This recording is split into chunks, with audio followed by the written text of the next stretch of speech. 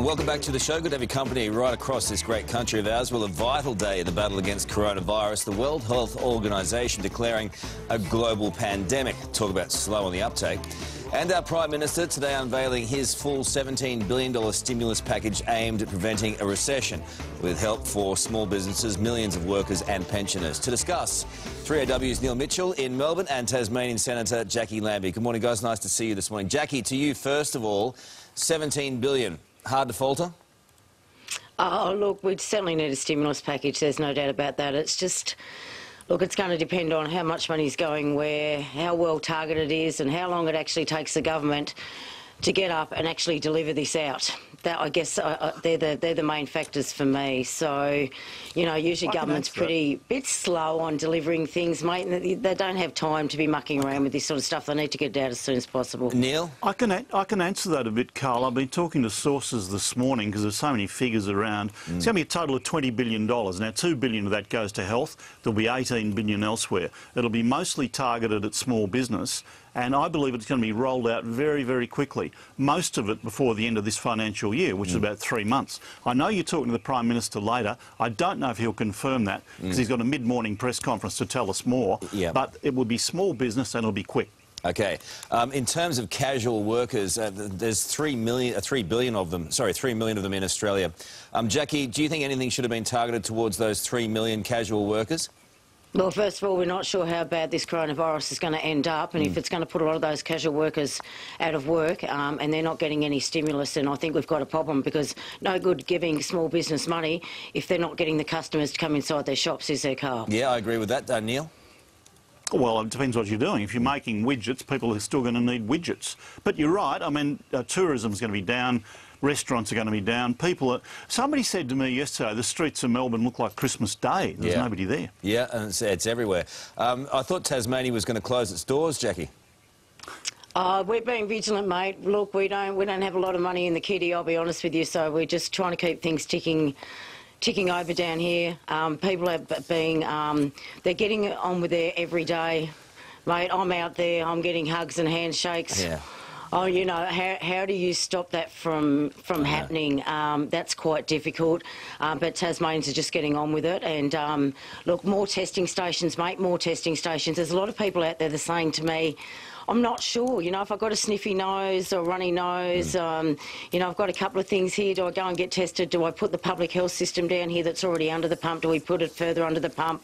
More testing stations would be great. I think you make a good point, and I believe also that there should be ads on the television explaining what people should be watching out for.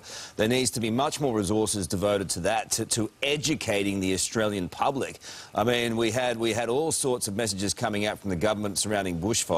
This is of great importance, this, and we're not seeing anything. Neil, should the F1 go ahead? No. Well, if it goes ahead, it should be without a crowd. If these 3 people test positive, and we don't know that yet, I think and it starts today, remember the crowds go in today, I think the weekend, which is the busy time, should be run without crowds. I don't think they'll do that for a moment. And they're talking about the test taking a couple of days. Yeah. Fast track them. You can do it in 3 hours. And they're also saying this is bizarre. They're saying, OK, this is all reliant, or the F1 going ahead is all reliant on whether or not these people contracted the virus overseas or whether it was person to person in Australia. Either way, they've got it. Yeah, and either way, they've been moving around people for a couple of days. I wouldn't be going near it. I think, I'm astounded it's still going on, really, but I think they might back off if these people are positive. OK, cancelling big sporting events, Jacqui, what do you think? Yeah, well, we've just had to cancel Dark Mofo down here, one for insurance reasons and 2 because it's millions of dollars that we have to put in beforehand. A lot of the entertainers are coming from overseas, so that was a really big call for Tasmania. It is one of our biggest tourism busters for the year, and to cancel that is going to hit us really hard, mate. Yeah, it's really sad news, that. It's such a terrific festival. Love it. Yes. Let's get your thoughts on this one, on another sex scandal rocking the NRL. 2 Canterbury Bulldogs players stood down yesterday for having consensual sex with 2 17-year-old schoolgirls at the team hotel after meeting them on a school visit. Now, they need to be sacked, don't they, Neil? Oh, of course they need to be sacked and needs to apology. I thought the NRL was a bit mealy-mouthed on it yesterday. Yeah. It's an outrageous, forget with the legality, I accept that it's not illegal, but it's an outrageous breach of trust. You're invited into the school. It's almost tantamount to a teacher doing it. Yeah, I agree. And this comes at a time when we're trying to send a message, aren't we, Jacqui? Yes, we certainly are trying to send a message. Those boys should know better. They're under the spotlight. You know, they have a lot of fans out there. Look, whether or not this kills their careers, but I know the Bulldogs have already lost sponsorship over this too, I believe. So everyone's really getting hit with this. This sort of behaviour is not on anymore. It's over. OK, I agree with you on that one wholeheartedly. Just before we get to Prince Harry, Neil, I wanted to ask you briefly, the situation in Melbourne overnight, terrible with these stabbings, with a bunch of issues there during the course of the last 12 hours. What is going on? Are you hearing anything? Well, the police are going to tell us more in the next half hour. It's Jolimont Q in that area. It's out to the eastern suburbs. Yeah, 3 people dead, 1 shot dead by police. As yet, there's a suspicion they're linked, but we haven't got the details. We're not sure of it. But nasty stuff. A man found dead in a car, another one stabbed, and police shoot somebody dead. Tough time for law and order in Melbourne. It is a tough time for law and order, has been for some years. I think we've been distracted by the coronavirus. Yeah. OK, let's finish on a much lighter note, depending on which side of the fence you stand on this one. Poor old Prince Harry can't take a break at the moment, can he? He appears to have been, because I don't know for certain, duped by Russian tricksters posing as environmentalist Greta Thunberg. Have a listen. That Donald Trump is pushing the coal industry so big in America. He has blood on his hands because the effect that has on the climate and on the island nations far, far away, again, out of sight, out of mind. Jacqui, it looks like Prince Harry. Well, kind of. It certainly sounds like him. What do you think?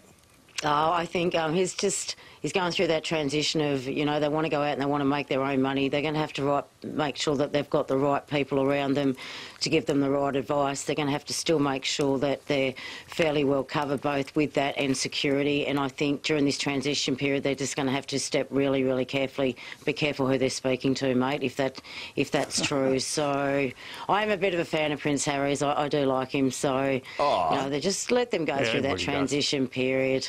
Well, here we go, Jacqui. You could be heading up the PR team for Prince Harry. That'd sort them out. Oh, yeah, mate, I'd stop all that rubbish going on. There'd be no speaking to anyone. New job for me.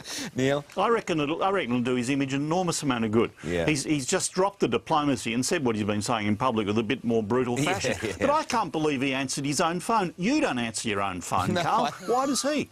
Well, I can't find it. Thank you, guys. Have a great week. Thank you. See you soon. Still to come on today, a panic, shoppers strip supermarket shelves bare as coronavirus